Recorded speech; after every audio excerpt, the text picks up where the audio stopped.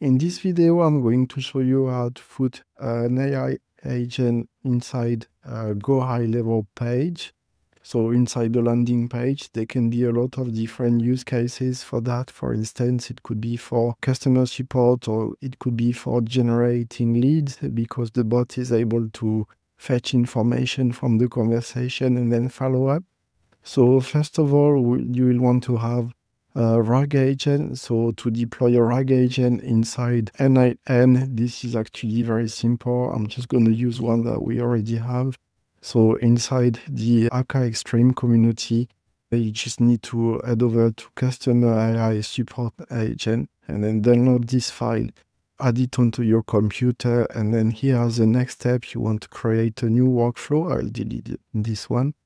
And here I click those three dots and then import from file and then support chatbot. And now we have an n8n RAG agent built. So I'm going to save it. And here I'm going to describe what you need to pay attention to in order to make it work on a landing page. First of all, you want to have a trigger when chat message is received. And here you need to make sure that this is selected. So make chat publicly available, hosted chat, no authentication. Don't worry about the initial message because we are going to change it anyway. And then here within the options, there are a couple of things that you need to change. First of all, you need to make sure that course is set to your website URL, or you can use the star, but by using the star, anyone can use your chatbot without even needing to be on the actual website. So this is not very safe. And here you need to set the response mode to using response to webhook node. Really important. So here's the next step. You just need to choose an LLM model. So for this one, I'm using GPT-4o. And here I'm using a conversational agent which uses the connected chat trigger node for the input, so that I don't have to modify this.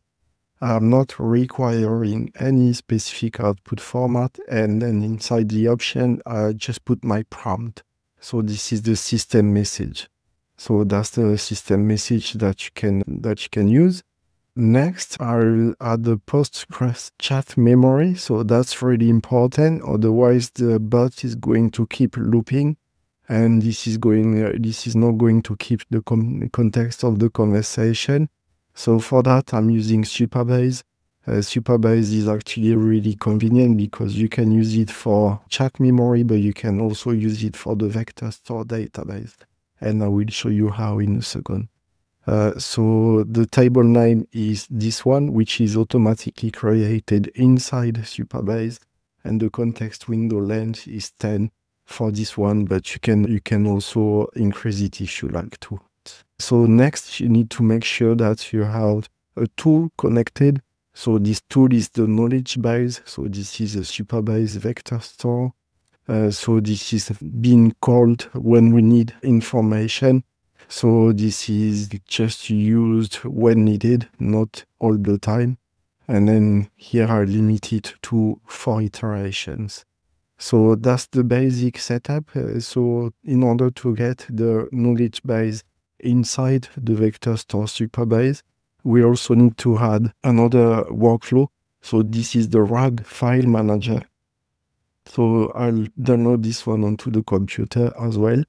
And I will just create a new workflow so that you can see what it looks like. I'll save that one. I'll create a new workflow. And then here I'll click those three dots and then import from file and then RAG file manager. Now I'm going to detail the process on how this one works. Basically, each time there is a file updated or created inside a specific Google Drive folder, this fetches the file, and then it looks to see if the file already exists, and if it does, it deletes the document and then updates it again. So this is basically downloading the file onto the n8n server, then extracting the text. So that's the reason why we need to have it formatted properly. So this is a text file. And then here we are using also a Supabase vector store database and breaking the text into different parts. So if I just test the workflow here, as you can see, this is processing and this is loaded. So now we can basically chat with this knowledge base or use this knowledge base as a context for the conversation. Now we are going to put the actual AI agent inside the landing page. So first of all, you'll want to go to Site inside gohighelevel and then add a new step, and then you click Edit or Create New, and then here you'll want to have, just need to drag and drop the code. So just click the Add Element button and then just type code and drag it and drop it. And here inside this code, which you can get inside the community as well. So if you head over to the classroom inside the n8n self-hosted, you can see that we have the code already in here. So you just need to copy and paste it. Just need to make sure that you change it to match your own brand color. So this is what you need to ask ChatGPT to change. And you also need to change the webhook URL. So the webhook URL is basically here. And what you want to get from n8n is just the URL from the first node. So this one, chat URL. And you need to copy that and then just make sure that you turn the workflow on. And that's basically it. When you save this page and when you deploy it, it will be on the landing page just like that. So really simple, but really powerful, but because there is a lot of things that we can do with n8n AI agents. And this is actually a lot more powerful than AI employees from GHL.